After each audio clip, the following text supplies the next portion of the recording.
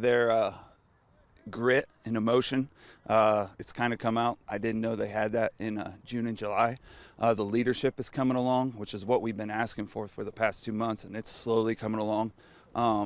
It's almost to where I'd like to be. It's not quite there yet, but without a doubt, their attitude and their effort has been bar none, especially from those seniors, which trickles down to the younger guys. Yeah, how important?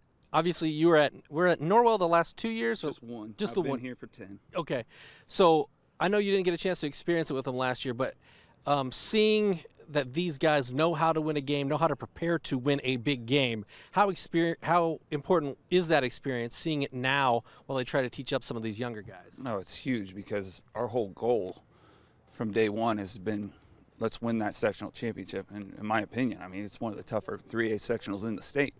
So in order to do anything, we have to attain that first. And yeah, these guys learned a great lesson from the seniors last year. They set a great example. These guys, they do know what it takes to win. And they'll carry it on, no doubt about it. Tell me about this defense. What are you doing schematically different, or that's the same? And then what are some of the biggest keys to being successful on defense for Bellmont this year, keeping up that level, that championship level of defense last year? Oh, the defense has to. Everybody, all 11 guys have to fly after the football every single play. We've got to get every loose ball. We've got to get turnovers, and we've got to tackle well. But scheme-wise, we run a little different. We run a 3-3 stack.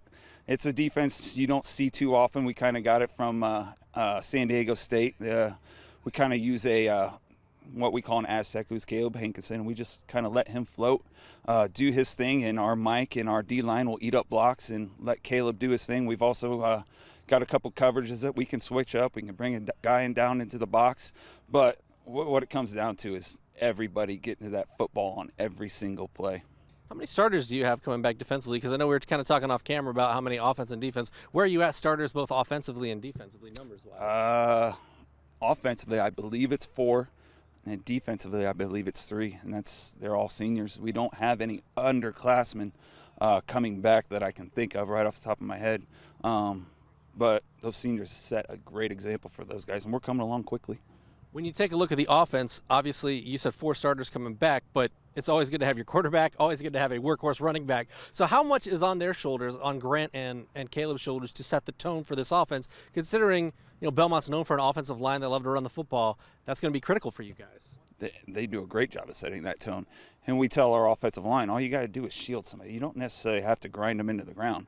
And we don't have guys that can do that right now. We don't have the Curtis Blackwell at Norwell. We don't, not even close. We have a bunch of guys who are 180 to 200 in experience. We just got to use speed off the line, get in their way. Caleb, Bussey, Hankinson, and Becker, they'll take over from there. Just get in their way. Get us 3 or 4, and they'll take over. Schematically, offensively, is it kind of if it ain't broke, don't try to fix it? Definitely. Schematically, offensively, I kind of let Coach Burkhalter do his thing over there. I don't mess with what he does. I mean, he's one of the best at the state at running this offense, so he does it beautifully. I leave him alone and let him do his thing. For you, what are some of the differences and some of the similarities we'll see between the teams that you put out there on Friday night and the teams that Coach Getz put out there? Because I imagine there are some stamps, I guess, that you want to put on, especially in your first year running a program like this. Honestly, you're not going to see too many things differently. A lot of what I do has come from Coach Getz. I'm extremely thankful for the 4 years that I spent with him. He was all about grit, get after it, be prepared. Those are the things that I try to get my coaches to understand, and it's the things I do myself. So if there's any coach that I do things similar to, it's definitely Coach Getz or Coach Bergman as well.